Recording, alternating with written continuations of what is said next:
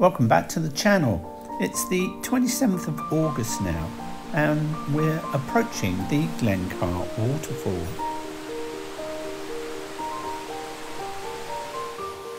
There is a 1 kilometre looping walk that takes you right past the falls, so it's a really easy walk to do.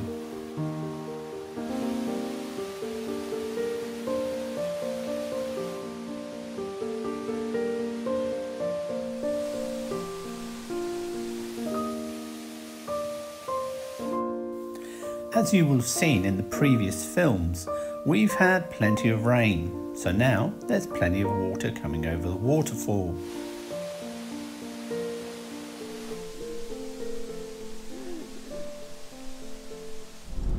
Well, that was a nice little easy walk up to the waterfall. Yeah, and it was in full flow thanks to all the rain we've had, which is really good. Very good. It's quite amazing just how many people are prepared to drive huge motorhomes down these tiny little roads. A nice gold wing motorcycle on the back. Yeah. Now, we've seen a lot of these stone birds. Can anybody tell us anything about them? We need to do some shopping, so we've driven on now to the town of Sligo. Parking here might be a challenge.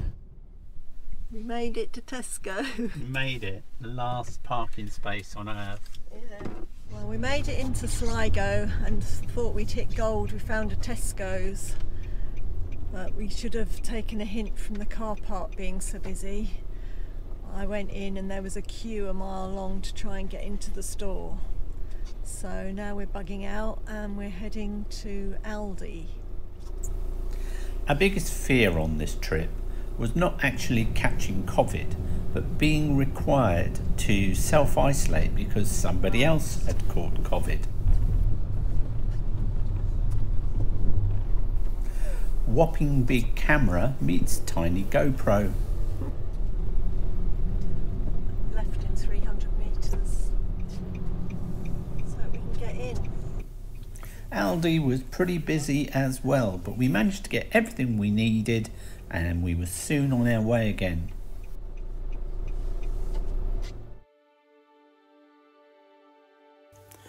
This is Carrowmore, the largest collection of megalithic tombs in Ireland, and it lies just to the southwest of Sligo.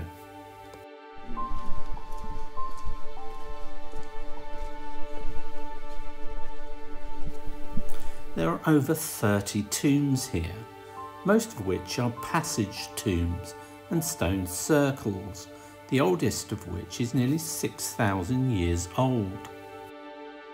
High upon a nearby hill sits the tomb of Queen Maeve, the warrior queen of Connacht. Just like the legend of King Arthur, the question is, was she real?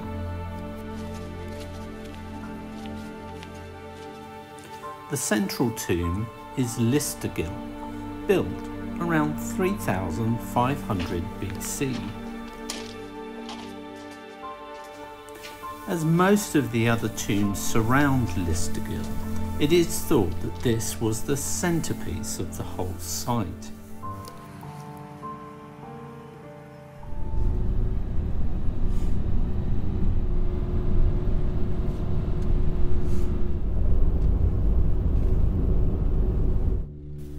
Many of the barriers we've encountered don't have any height information. We're in a place called East Quay now, and this is Roslee Castle. Dan and Mazzy climbed to the top of this tower when they visited, but there's no way you're going to get me up there.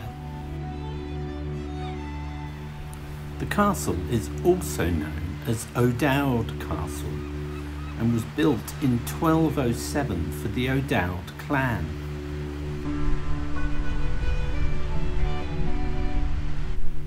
A small sign warns of falling rocks, but after that you're free to take your life into your own hands as much as you like.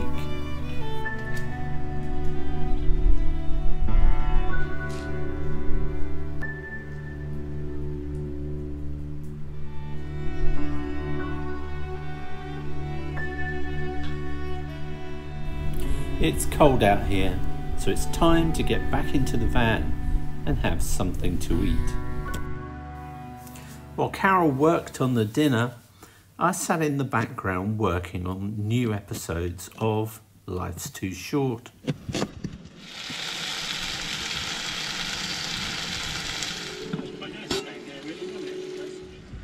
This heavy rain is really putting us off walking around the city.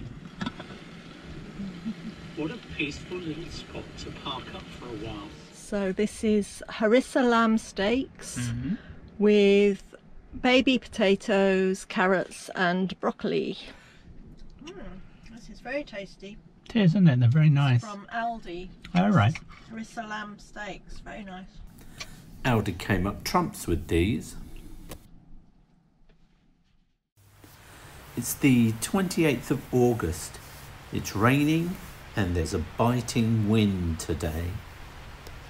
The old boy in the silver car is watching to see if any salmon are swimming up the Iski River. We had a peaceful night here, but now it's time to move on.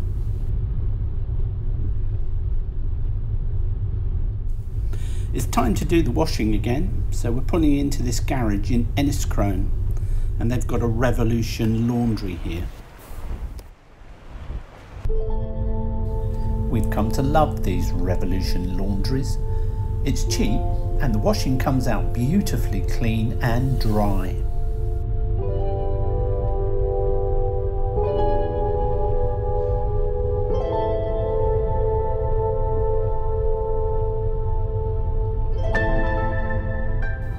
We're on our way to Achill, which is Ireland's largest island.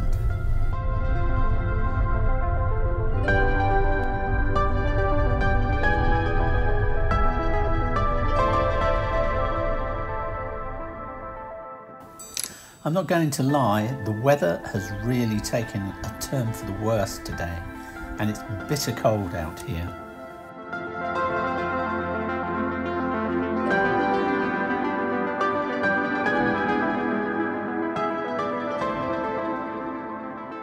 It's time to support the local businesses, so I'm going to buy myself a new hat in Sweeney's. I just treated myself to a new beanie as I lost my old one.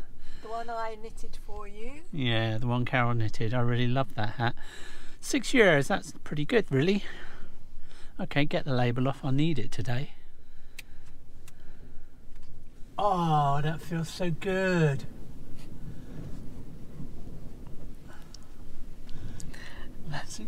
That looks well cosy.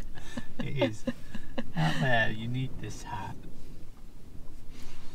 Okay, time to move on.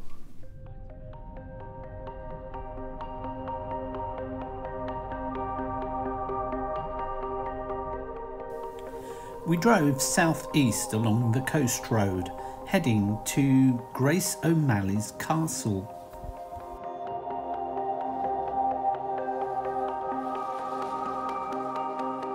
Breathing slowly,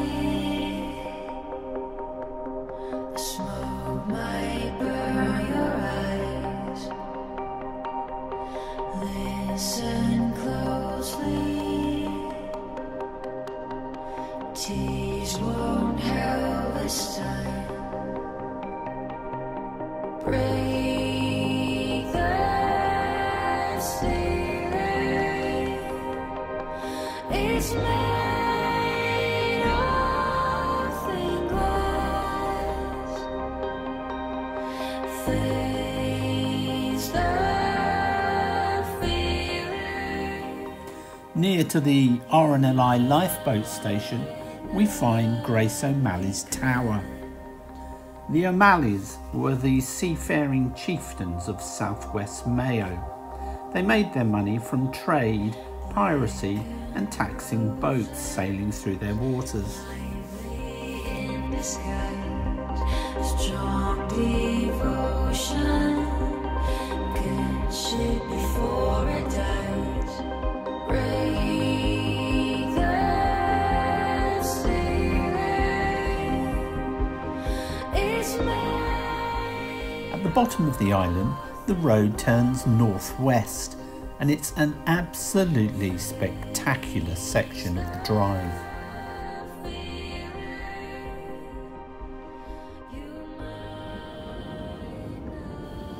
Well, the sun is beginning to break through, the wind is still strong, but the views are fantastic.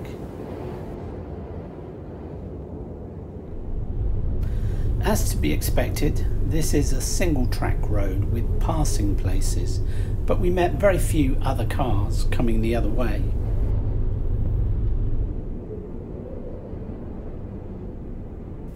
These quieter roads are usually perfect for getting a few drone shots, so I gave it my best, but very quickly I found that the wind was just too strong and the drone couldn't make headway against it.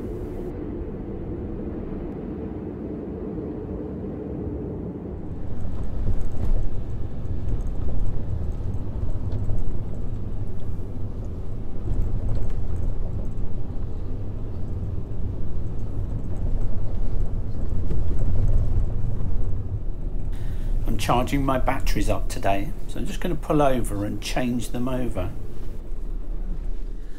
The winds here are incredibly strong.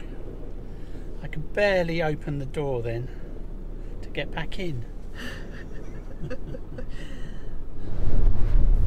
This certainly would be an amazing location to spend the night, but we haven't seen any suitable camp spots yet.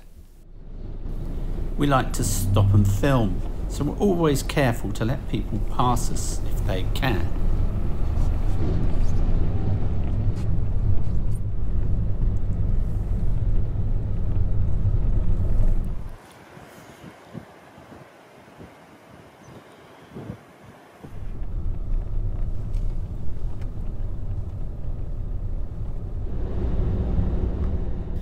The scenery has changed again now, and we're driving across a desolate, marshy landscape.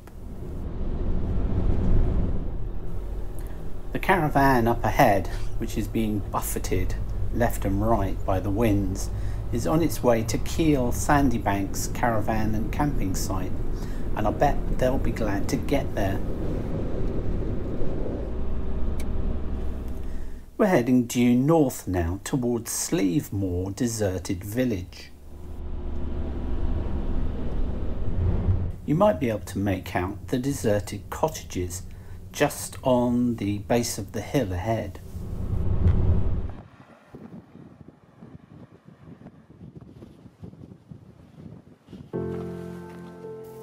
So we've arrived at the abandoned village, and now we're going to take a walk along the track to see the old buildings.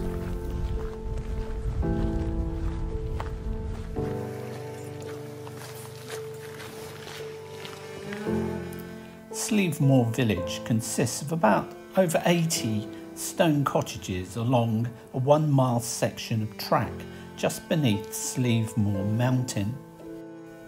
Slievemore is the largest and most recently abandoned Booley settlement. Booleying refers to the practice of living in different settlements during the summer and winter months.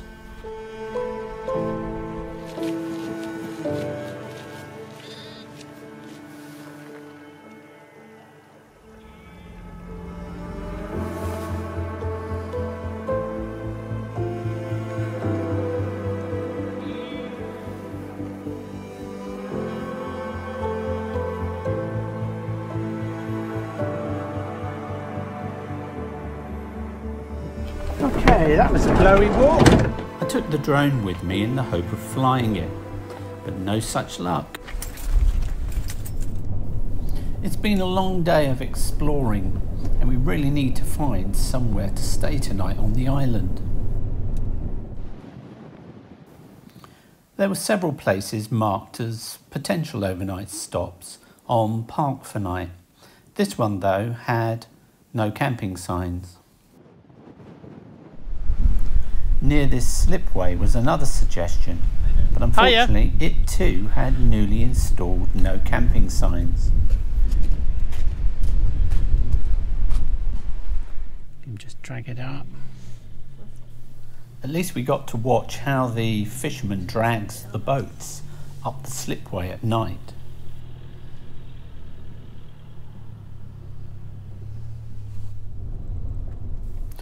There was one last place to check, and in order to access that you really do need a small van.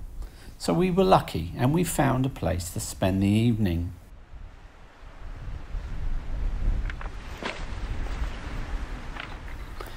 It's certainly a bit breezy here, but hopefully that won't get any worse during the evening, and at least we've got the waves to lull us to sleep.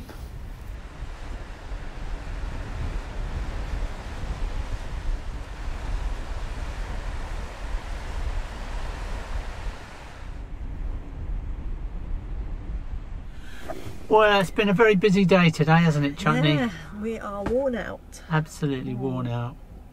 And you've cooked us a lovely dinner. What have we got tonight then? We've got peppered beef steak slices, potatoes, carrots and broccoli.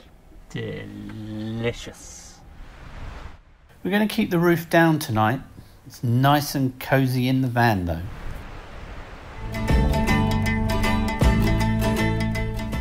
Well, that's all for this video. I do hope you've enjoyed it, and if you do, please hit that subscribe button to see more adventures from the Little Red Camper.